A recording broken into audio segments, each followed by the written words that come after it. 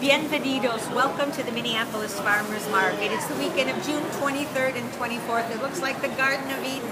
Are you ready for the big reveal? Minnesota sweet corn. Here it is. It's in limited quantities. The early bird gets the sweet corn, so come on down. What else is new this week? We have Minnesota grown tomatoes, big ones and small ones. We still have early summer goodies, garlic scapes, sugar snap peas, zucchini, asparagus, strawberries.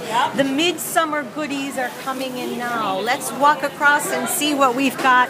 You can eat your greens this week because we have kale, collard greens, Swiss chard, broccoli, cauliflower, not technically a green.